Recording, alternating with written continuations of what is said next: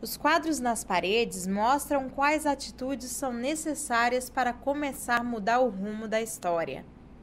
Aqui se reúnem diariamente pessoas com o mesmo objetivo: parar de usar drogas. Somos uma sociedade sem fins lucrativos, ou irmandade, né, de pessoas que se depararam em um momento da sua vida aonde já não tinha mais prazer, né, a usar drogas. Em Vitória da Conquista, nós estamos completando 20 anos da presença da Irmandade, né, e de inúmeras vidas de pessoas que conheceram, né, a nossa literatura, que conheceram os nossos princípios, que conheceram a experiência de pessoas que chegaram antes, né, e proporcionaram essa atmosfera de recuperação.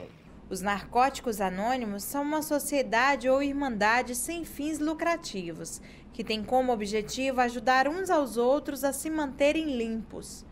E o único requisito para ser membro é ter o desejo de parar de usar.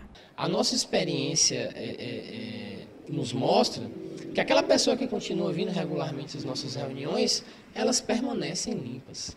A nossa programação ela é respaldada nos nossos 12 passos e nas nossas 12 tradições. Nossos 12 passos, ela é uma ferramenta que nos sugere buscar o autoconhecimento. As nossas 12 tradições, ela foi criada para que nós nos protegêssemos de nós mesmos. É um processo contínuo. Esse processo de mudança de vida é um processo que se inicia, mas não tem término. É até o último dia de minha vida.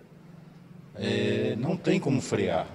Eu tenho como frear a doença se eu continuar praticando o programa, né? Esse membro da Irmandade começou a usar drogas aos 9 anos de idade e só parou aos 30. Para ele, o NA foi sua última tentativa. Quando eu cheguei aqui, eu tinha muito medo, mas muito medo mesmo, de usar novamente, né?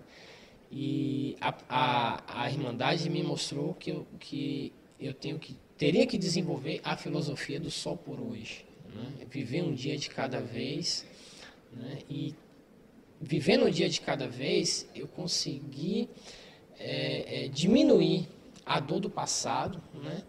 E meio que eliminar, né, a ansiedade, né, do futuro, né? Esse outro membro passou 30 anos fazendo uso de substâncias psicoativas. No começo é aquele namoro, né? Tudo é beleza, só para quebrar a timidez e tal, dar um gás, mas a substância vai tomando conta da gente, né?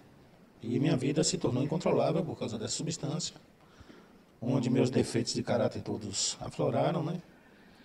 E eu vivia para usar, né? E no dia em que o Narcóticos Anônimos está completando 20 anos aqui em Conquista, a comemoração é feita lembrando que há esperança para aqueles que querem e precisam de ajuda. Afinal, aqui nada é obrigado, tudo é sugerido. De uma forma, o que nós estamos aqui é o quê? Dizendo que há uma maneira de barrar essa doença, porque é uma doença, né? Assim como tem a diabetes tem tratamento, a adicção tem tratamento também. Basta a pessoa querer mudar de vida e buscar. Ter muita fé em Deus, porque sem o poder superior, sem o nosso Deus, não consegue